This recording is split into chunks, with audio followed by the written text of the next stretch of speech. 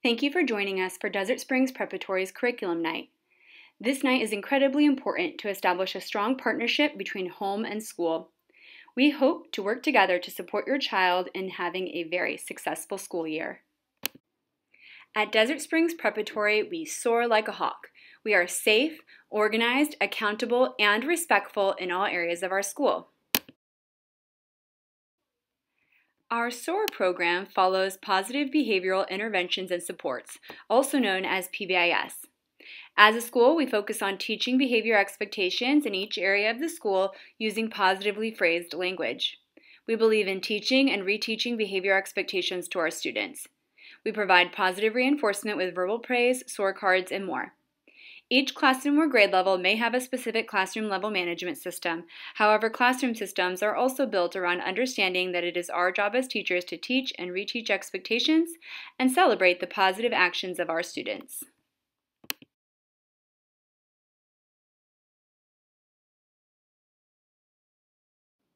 In PVUSD and at Desert Springs Preparatory, we believe in restorative practices. Restorative practices help students take responsibility for his or her actions, make amends, and reintegrate into the community. Restorative practices help build and restore relationships. It allows student voices to be heard and helps to build a positive school climate. And it encourages individuals to accept responsibility, repair harm, and learn new behaviors.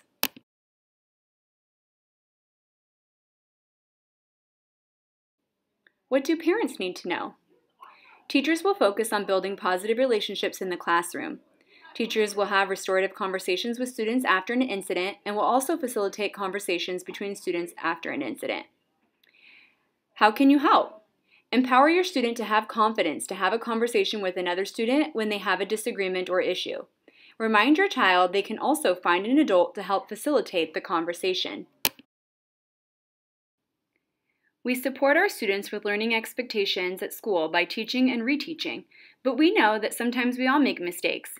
At DSP, we believe communication between home and school is instrumental in teaching our students to learn from mistakes and make a better choice next time.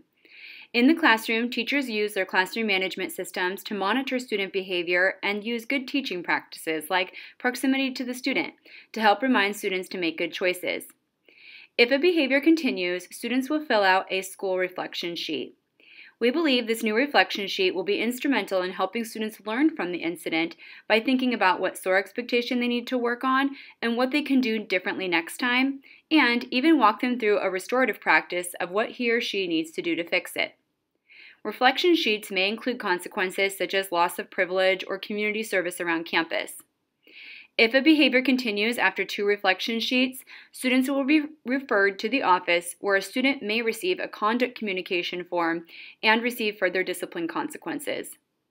Both reflection sheets and conduct communication forms are considered an instructional tool to help children learn appropriate school behaviors and make a better choice next time.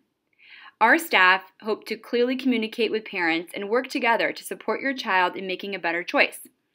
Parents know their child best, and it is so important that we understand we are a team in your child's success.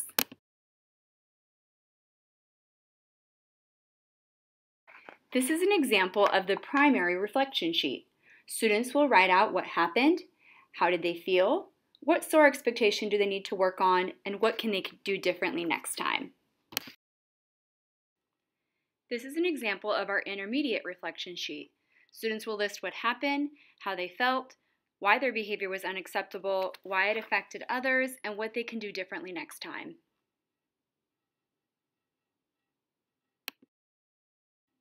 Both the primary and intermediate reflection sheets will require a parent signature and will need to be returned the following day. Minor behaviors are most often kept at the teacher level and documented on a reflection sheet.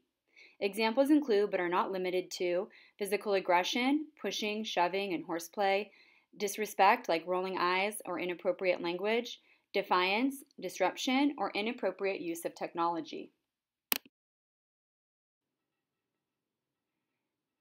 If a behavior were to continue after 2 reflection sheets, or if a major behavior occurs, a student will be referred to the principal or assistant principal. A conduct communication form, like on this slide, may be filled out. The assistant principal or principal will communicate with the parent. Major behaviors that may be automatically documented on a conduct communication form include but are not limited to physical aggression such as fighting, disrespect such as repeated calling of names, defiance, or major disruption in the classroom. To further read about our discipline process, please see our parent-student agreement on our school website. You can also find the technology contract and AR agreement on our website. In order to ensure we have properly communicated these expectations, I ask that you read these documents and sign the pink Parent and Student Agreement signature page you will receive at Curriculum Night. Please return this pink page to your teacher by this Friday, August 20th. The example of the reflection sheet for your grade level, which is also on pink paper, is for you to keep. Our students' social and emotional needs have always been a priority to us as educators. With COVID-19, we saw a huge increase for our need to support our students' social and emotional needs with more research-based curriculum. At DSP, through our stakeholder groups, we selected Sanford Harmony as our curriculum for social and emotional learning. Students spend 10 to 15 minutes a day in community building and learning more about the following topics: diversity and inclusion, empathy and critical thinking, communication, problem solving, and peer relationships. I will be sending out information about each unit to parents throughout the year. If you would like more information, please visit harmonysel.org. At DSP, our structured dress code is a very important part of our learning environment. It helps to keep students focused on their education rather than clothes. Our structured dress code contributes to our culture of kindness and acceptance by creating a level playing field among students and reducing peer pressure. We appreciate your support in adhering to the specific colors for tops and bottoms. Consider Old Navy, Walmart, Target, Gap, or Amazon. If you are in need of assistance with structured dress, please see Nurse Jamie or Principal Solano. Please also see the district dress code for more guidance on appropriate attire. At Desert Springs Preparatory, safety is our #1 priority. I appreciate the help of our parents and community members in making arrival and dismissal safe for our students. Our current arrival time is between 8:30 a.m. to 8:40 a.m. Our first bell rings at 8:40 a.m. and our students should be walking into class at 8:45 a.m. Our dismissal time is at 3:15 p.m. Here are some helpful reminders. Please remember that the main drive-through line is for 1st through 6th grade students, and the parking lot is for kindergarten, Sun Kids, and pre-K only. Kindergartners with older siblings must use the main drive-through after school. Please do not arrive early for dismissal or arrival. Arriving early greatly impacts the traffic around the neighborhood and causes safety concerns. Walkers must use crosswalk. Do not run across Tacoma or 60th Street, please. This is a major concern of safety for our students. At dismissal time, our K2 students who have parents meeting them as a walker, parents, please stand near the fence of the kindergarten playground by the push gate, and our kindergarten and 1st grade teachers will dismiss from there. Please be aware that our intermediate students may be walking through that area to go to the bike rack or mascot club.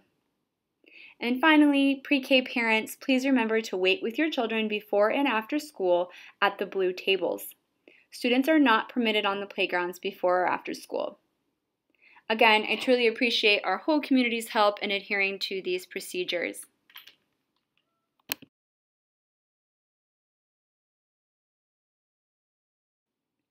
We greatly appreciate and love volunteers at DSP. Parent support in our classrooms is one of the many things that makes DSP so special. This year, we are hosting volunteer onboarding sessions for parents. A volunteer onboarding session is required before starting to volunteer on campus. At our volunteer onboarding sessions, volunteers will learn about COVID protocols, the role of a volunteer on campus, confidentiality policies, and more. Please watch for communication on future volunteer onboarding sessions.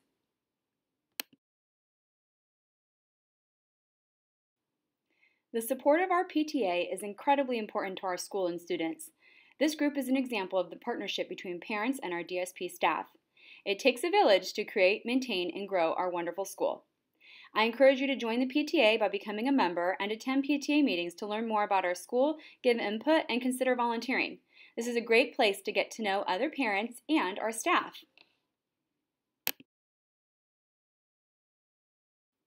Remember that by joining the PTA or even coming to a PTA meeting does not mean that there will be further commitment to your time. We understand that everyone is incredibly busy.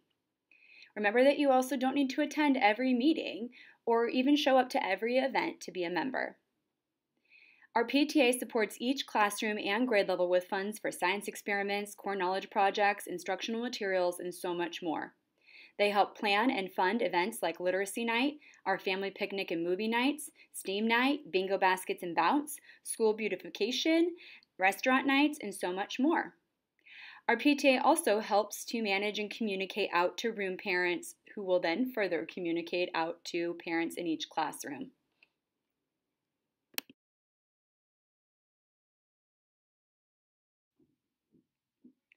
Thank you so much for joining us for Curriculum Night. We look forward to working with you this year to support your child in soaring to success.